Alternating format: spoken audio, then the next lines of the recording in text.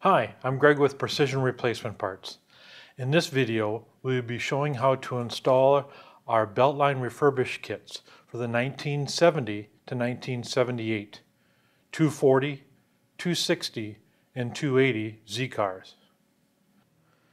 This kit contains the rubber strips, the metal retainers, and the staples to do the outer belt lines on both doors. You will reuse your outer chrome moldings. Part number is WFP 4410-70, that fits the coupes, and the WFP 4410-74 fits the 2+2 models. Let's get started. These are the tools you need for this project.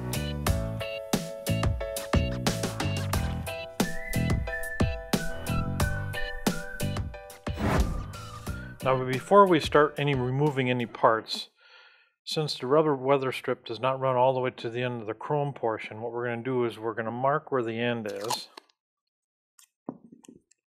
Just so we have a reference point. And we're going to do this on both ends.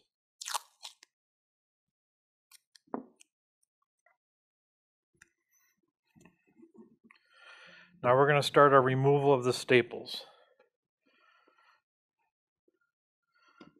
Got a pick, and sometimes they'll come, the staples will be able to be removed out like that. Otherwise you can lift up the middle, come in with the side cutters.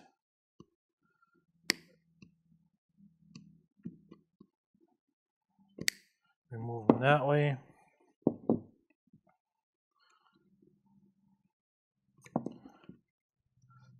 Needle nose pliers.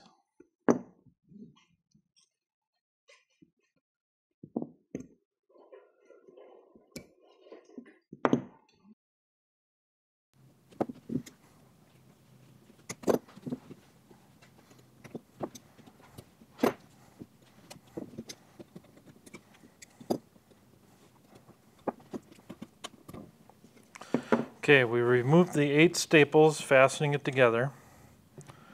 There's the metal strip.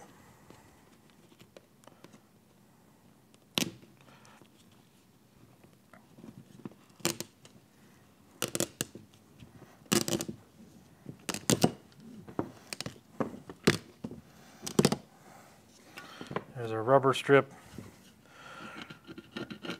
I'll go ahead and, if there's any residual weather stripping left behind, we'll go ahead and get this cleaned off.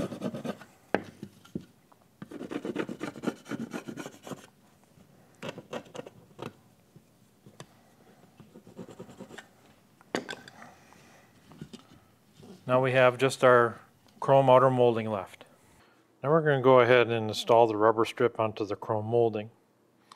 We found out that this strip is a little longer than when we took off, so we are going to split the difference. And we are going to install the chrome molding into this groove on the rubber strip.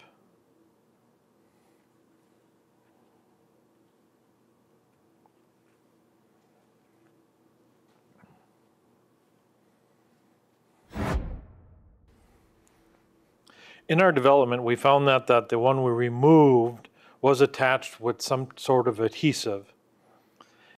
In this instance, we are going to use a super glue and attach the rubber strip to our chrome molding.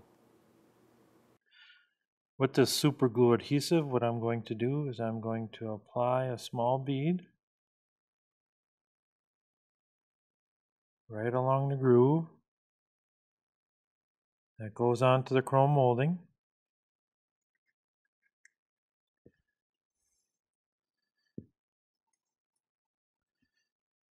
And then we will install it.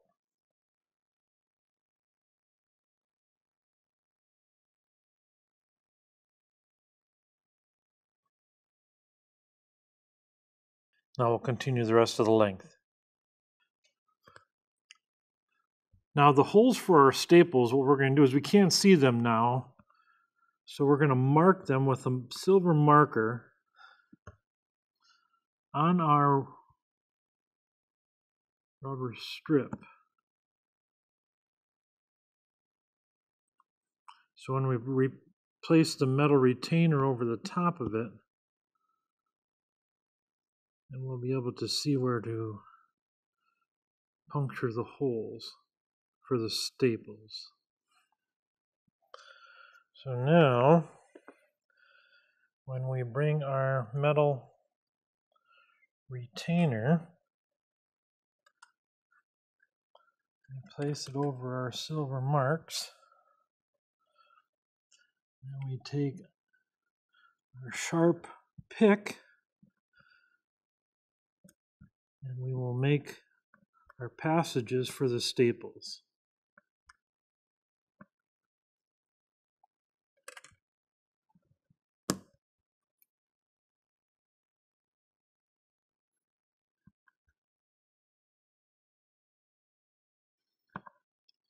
And we'll continue this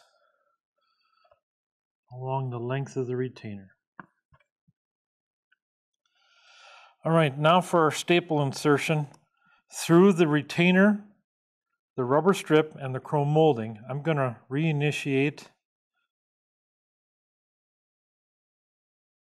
the passage for the staple. I'm going to take the staple and start it in those holes.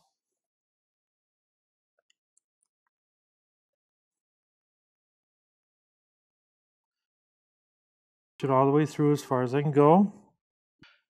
Now we want to bend the tails of that staple over. This is a standard set of needle nose.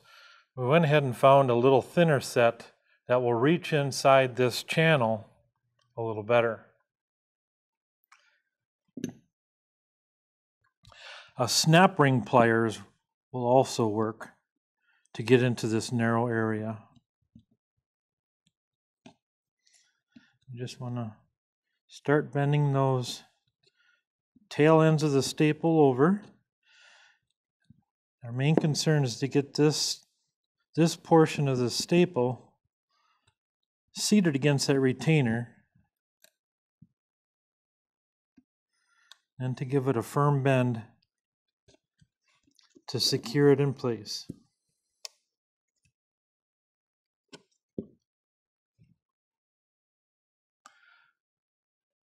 Now we'll continue the rest of the way. Now we've got all our kit parts installed onto the chrome belt line. We'll remove our tape indicators we have on the ends.